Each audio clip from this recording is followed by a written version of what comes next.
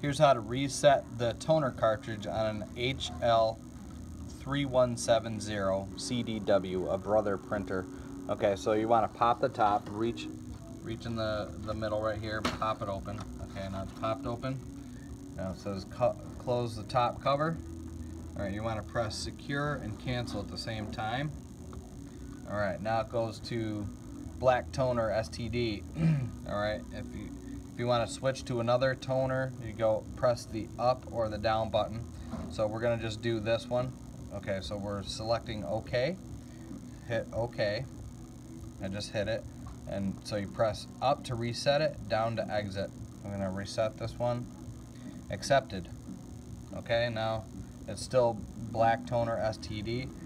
You want to go down for the next one, press down or up depending on which way you're going. Black toner STR. We're going to just reset this one for the sake of the video. Hit OK. Up to reset. Accepted. Okay, and then that's all I'm going to do for this video. Close it, and it will go through the cleaning process.